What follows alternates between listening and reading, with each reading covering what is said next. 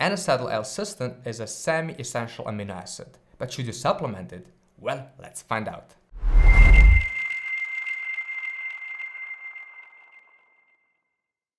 Hey, what's up? Greg here, the founder of Your Inception. Welcome to my channel. If you want to learn top secrets about supplements, then subscribe below to start your journey. Today we're gonna talk about N-Acetyl L-Cysteine, or also called NAC. Now, NAC is a supplemental form of cysteine, which is a semi-essential amino acid that we get from different kind of foods, especially those high in proteins. Now, we don't directly get it from those foods, but our body makes it when we get enough foods high in protein.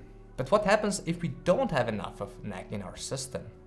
Well, in this video, we're gonna look at the benefits of supplementing NAC. We're gonna look at the side effects, dosages, and at the end of the video, I'm gonna tell you if I recommend supplementing it or not.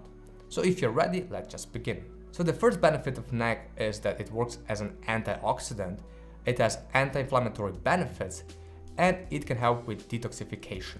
So basically what it can do, it can flush out some drugs from your system, environmental toxins and other unwanted toxins and substances that could potentially harm your liver and also kidneys. Secondly, supplementing NAC can potentially boost your brain health. Some studies were done on people that were given a supplemental form of cysteine, so N-Acetyl L-Cysteine, and the studies showed that people who were already in cognitive decline, basically, especially people with Alzheimer's disease, have seen the benefits. So basically, supplementing NAC showed that you can slow down cognitive decline in people that already are in this process. Now, why does this happen? Well, there are two reasons. First of all, NAC replenishes glutathione, which is a very important antioxidant.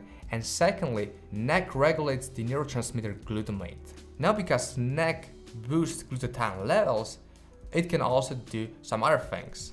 It can improve our immune function, it can neutralize free radicals, and also decrease cellular damage. Now, on the other hand, because NAC regulates glutamate levels, studies show that supplementing NAC can decrease symptoms of depression and other psychiatric disorders, help people with OCD, and may even decrease cravings of marijuana and nicotine. Last but not least, supplementing NAC can reduce heart disease and even stabilize blood sugar.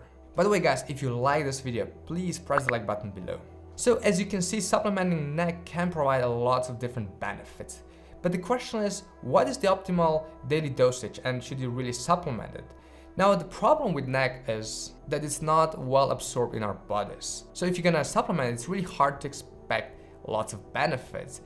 Now, according to studies, the kind of a accepted daily dosage would be somewhere between 600 milligrams to 1,800 milligrams per day. But again, it's really hard to say how well it's gonna be absorbed through your bodies because your body makes it by itself when you eat foods high in protein.